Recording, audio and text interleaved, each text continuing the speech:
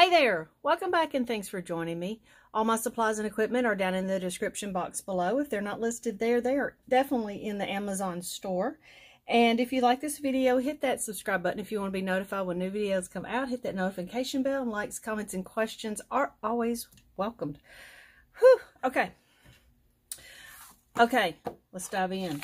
So I've already drawn this pumpkin here, and probably the easiest way to do that is go up to a window in the daylight, put that on the window, put that over it, you can see through it, you sketch it out and draw it. So all mine are drawn with this, once I draw this out.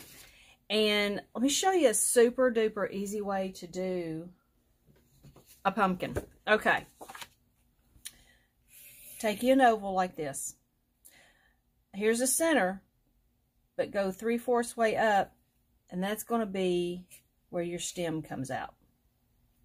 Don't look like a stem. There we go, something like that. Anyhow, you want to come under here and draw one of your ovals. Go up a little bit. Don't start at the same point again. Go up a little bit, and you want to do this. Then the next one's a little higher up, like that. This way all these centers aren't starting in the same spot, because if you're looking at a pumpkin, they're not doing that. They're all staggered a little bit. So you keep wanting to move that.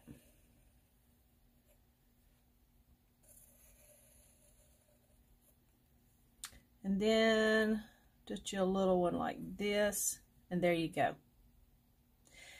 And then what I do is I take a Sharpie, I outline it, get it dark like this, and that's what I go after. You can make these taller if you want to do that. And make a tall pumpkin. I mean, so you can do tons of stuff. But I'll start with that oval. Okay. Also, when I'm doing outlines with watercolor, I use these lighter colored pencils. This is a 6H, and there's all the numbers that go, you know, like 1 to 10 or something like that, but this is the degree of darkness the lead will put out. And then always get a white eraser. Okay.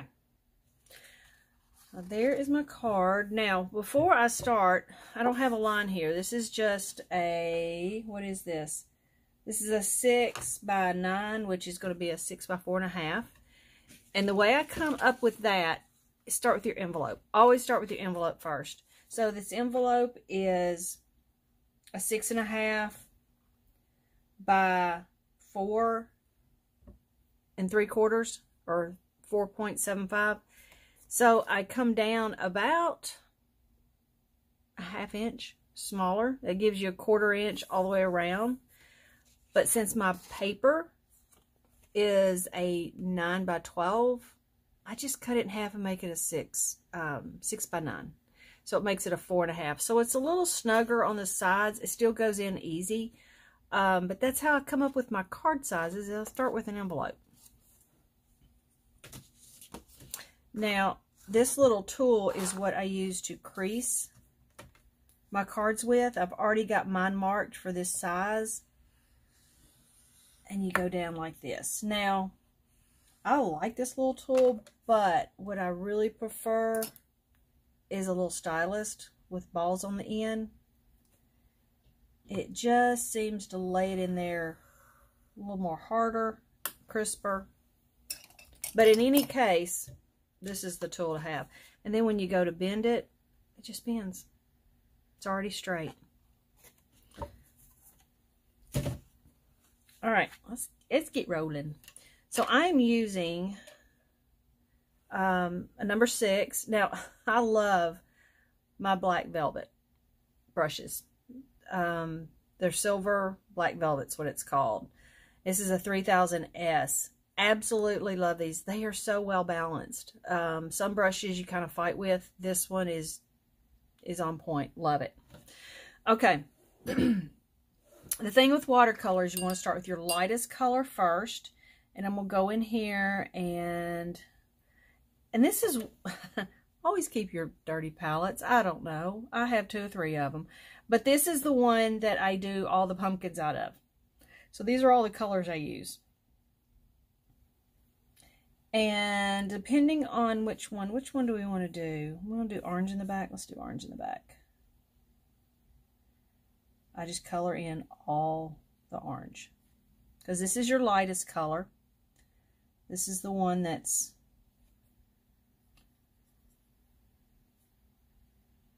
going to be kind of the least seen, but this is just your lightest. You want to start with your lightest. Now, if you're doing multiple cards, and I would say go ahead and do it, because if you're painting one, you might as well paint 10. Do that on all of them. That way you're not constantly rinsing your brush out and wasting paint in that water. I just keep adding and adding and adding, and I don't have to rinse my brush out. But we're just doing the one, so here we go. Where is my cloth at? I know what I was doing with it. I've got an annoying fly. And here he is. Thank you. Yeah, he's on my nerves. So, I was probably chasing him with the other one. I don't know where I put it. Anyhow. Now I go over here and I get my blue. I want to water it down pretty good.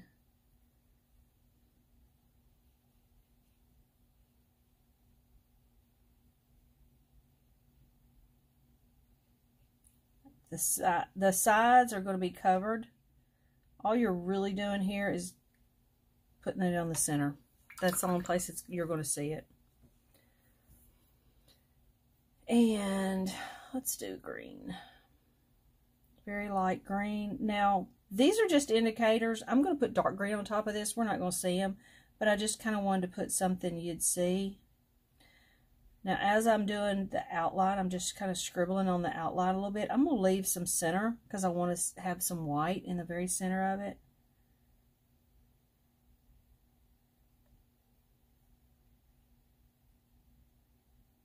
To help with the color.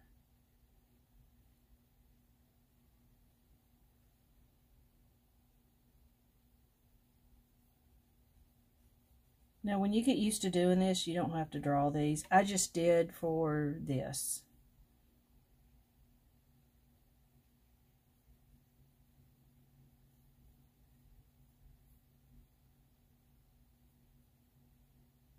There. And go ahead and get a little bit of a brown.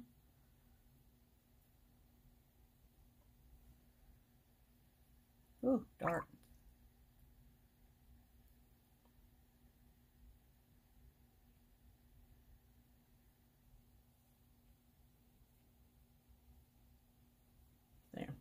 Now, also when you're doing more than one, I would take this and set it aside. By the time I got back to doing some of the orange, all this is dry. Since I'm just doing one, I don't have to dry it in between. That's pretty dry anyway. Okay, so there's the lightest of all my colors. Now I'm going to go to the next darkest color. So I'm going to do some of the orange. Now, just the fact that I'm putting some of the orange, even if it's the same exact color as this, it's going to be darker because now you're adding, you're layering it. It's going to get darker, even if you're not darkening the color itself. Now, I'm going to do about 2/3 of this, and I'm going to leave the center of each section. Now, this is going to feel weird, and you're going to think you messed up, because this is, even though I've done dozens of these, I still are like, yee, that just seems, but don't, just keep going. You're fine. I always want to get my dark right there because that's going to indicate that the pumpkin's moving in and there's shadow there. And then I just do a little bit there.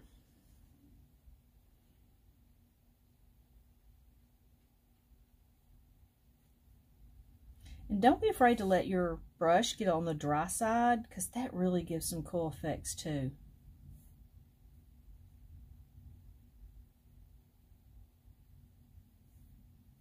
And I'll show you that. So you can see what I've done before. So let's say your brush is on the dry side and you just take it sideways. And look at that. That's texture right there. Versus, you know, something solid like that. And the stuff you can do with that is pretty cool. So keep that in mind. That is also an option to let this get drier and make those lines. Now, I will try to do that a little bit later. These right here are still foundation stuff.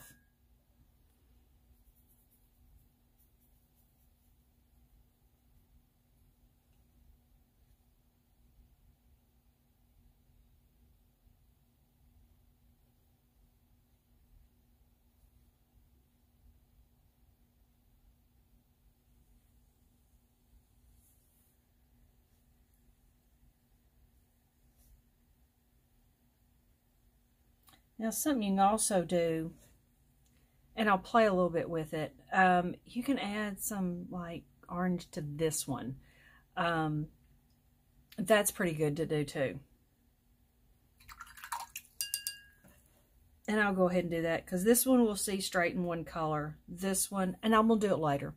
I'm gonna put some orange in it. I think that'd be pretty awesome. All right, let's do green. Now I want to add a little bit more color to my water. Actually, no, the green I want to add a lot. I'm only doing 2 colors in green, the lightest and the darkest, because there's not a lot of room. I forget. And I'm going to just kind of do some of the outside, indicate a lot.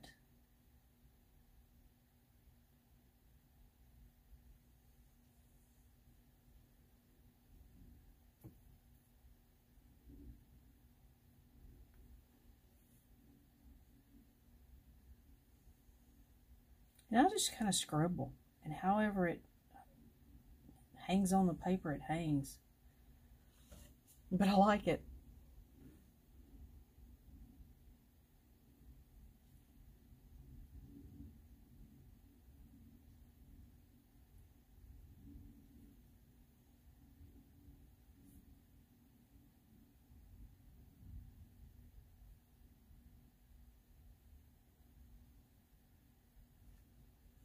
There.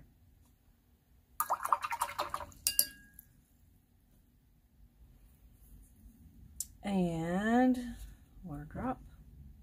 Let's go back. Oh, nope, we got to do some of our stem. Let's do some of that.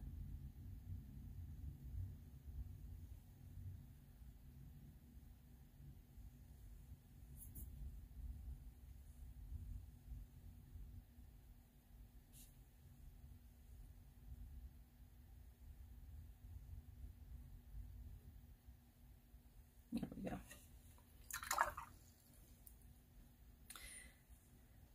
And paint on my hand. There we go. All right. So there's that. Let's go back to orange. Now I've got some red over here because I had my light orange here, and I've kept adding some red to it. I'm gonna add a little bit of burgundy. That's a lot of burgundy. Tell you what, let's add some yellow to that.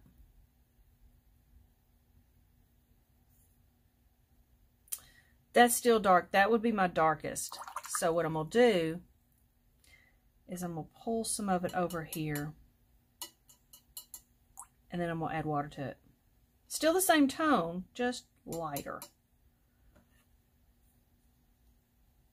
Or hue. Hue, tone, I don't know. It's the same color, just lighter.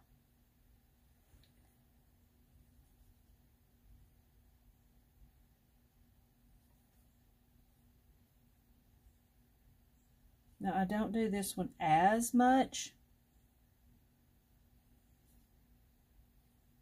but I still want this level in here.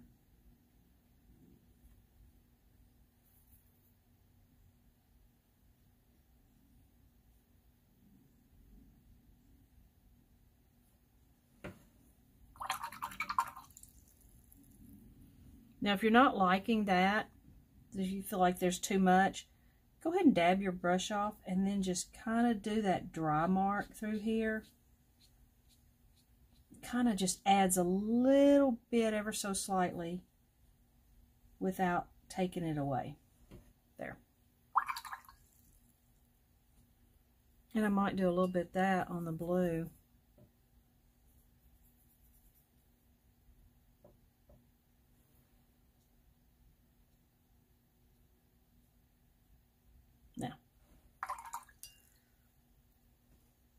Now let me do a bluish, a little bit more blue. Hope you can see that. A little bit more blue.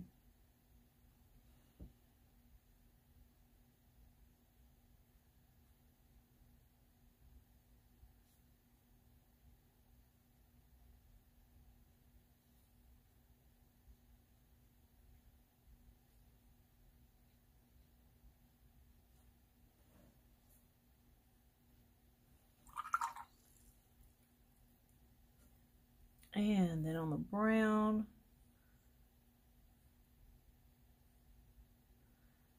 I'm going to add a little bit black, darken that brown up a little bit. And then I'm going to come over here and add a little bit more water.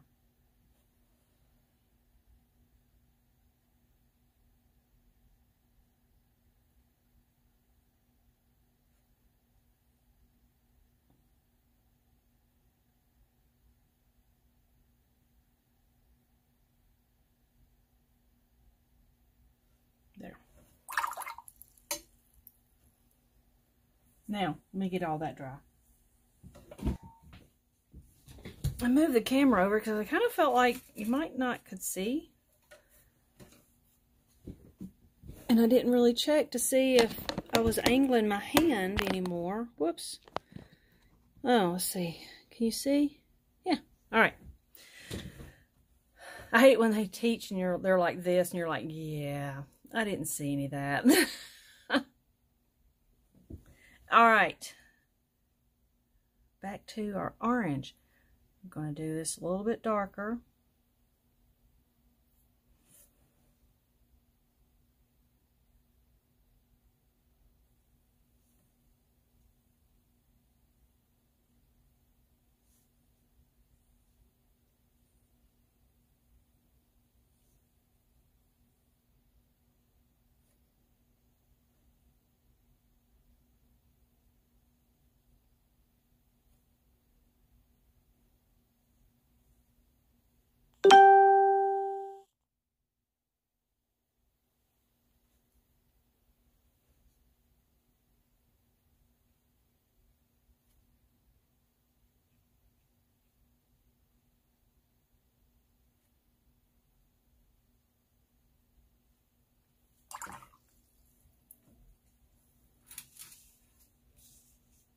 And a little darker blue.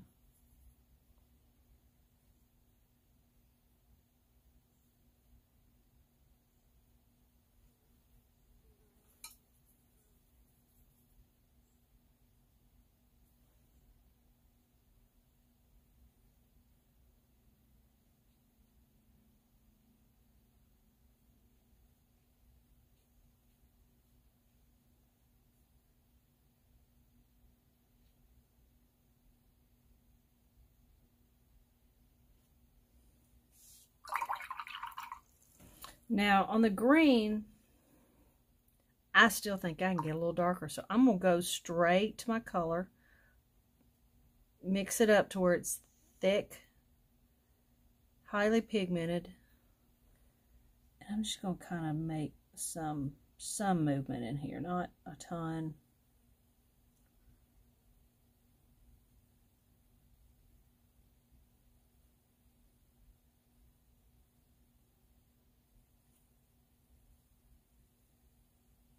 There. Whew, that was it. And see, like I say, 10 other cards, I would not have rinsed all that paint off. All right. Now I'm going to go in with a little bit of black.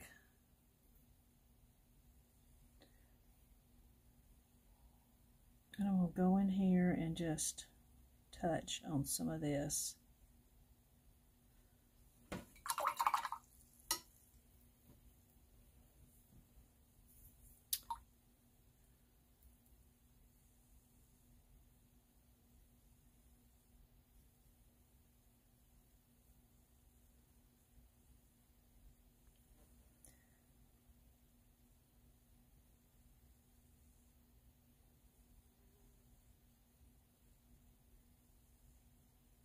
right, this is my darkest of my, it's red now.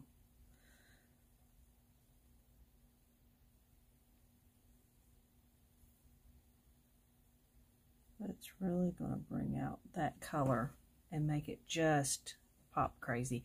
Now, if you're thinking, a lot of light and just some of the dark just doesn't seem to go, that's when you can kind of go in here. Let me water some of this down.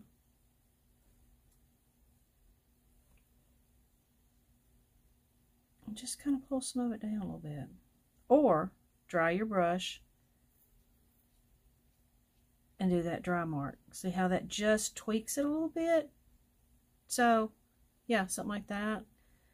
You can still go in here and put some of your lines.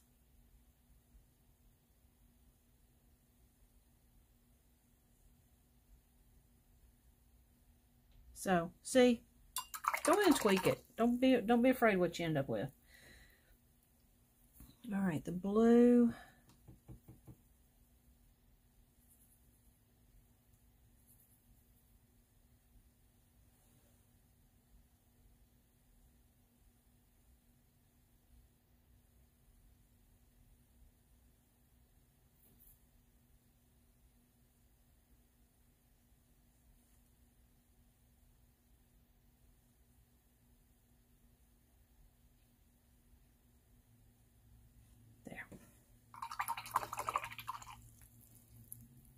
Now you can go in with as dark a blue as you want. You can go in with Payne's Gray if you want to, which is a gorgeous blue.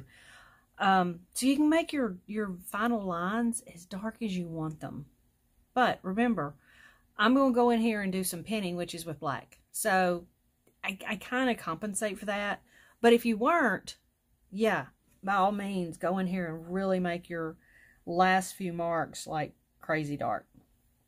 All right, so here is what I'm going to do with my curly cues. Now, I'm going to try to back up so I don't control it and just do it fast. Whatever you end up is what you end up with. Not necessarily. There we go. That's better. Yeah. And that's it. That is all I'm going to do with that. I could put a flower right here if I wanted,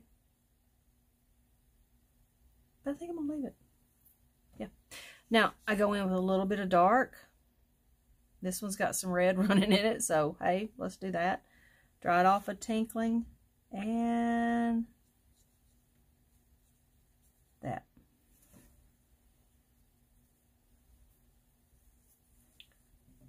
And there we go. Let me get that dry. There's what a flower could look like. If I was going to put a flower, I'd put the yellow. But I think I'm going to leave it.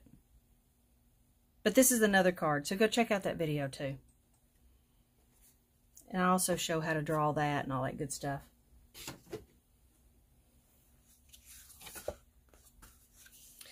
Okay, pinning. This is one of my favorite things to do. All right, I'm going to start up here and not even stay in the lines. That's the cool thing about this. Your pen is just another layer to look at.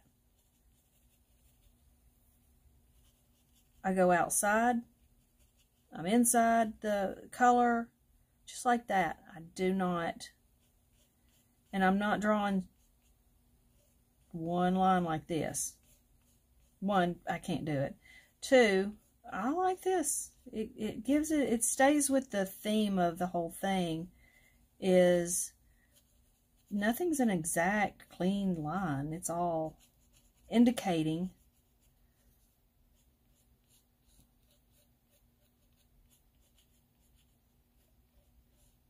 And that's what I'm wanting to do, because you know what it is. You know, I don't have to fill in all the gaps. The person looking at this knows exactly. This is a pumpkin. This is typically what they look like.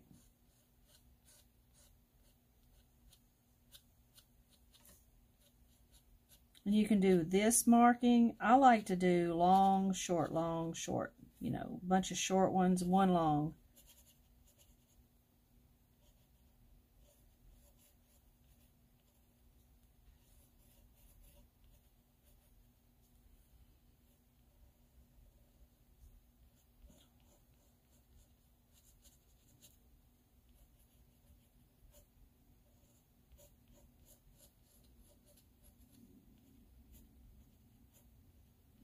paint like I don't care. I do care, but I paint like I don't. Those are the ones I like the best. Those are the ones I feel like I truly just let my mind go. Now the leaves, see how I'm not staying in them? I've created a whole layer of leaves that weren't there before. I changed what kind of leaf it was.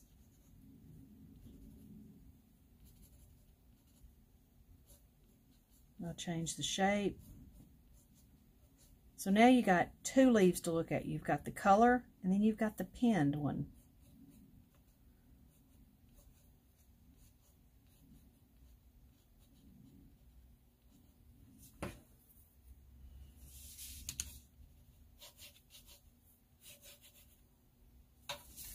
And there you go. And I don't think I'm going to splatter this one. I usually do. See? But I don't think so. I think I'm gonna leave it. And I like it off down here in the corner. And see, isn't that cute? Cute. Okay. Now, y'all go do this. Y'all go have fun. Show me what you do. I like to see your stuff. So, go have fun. We'll see ya.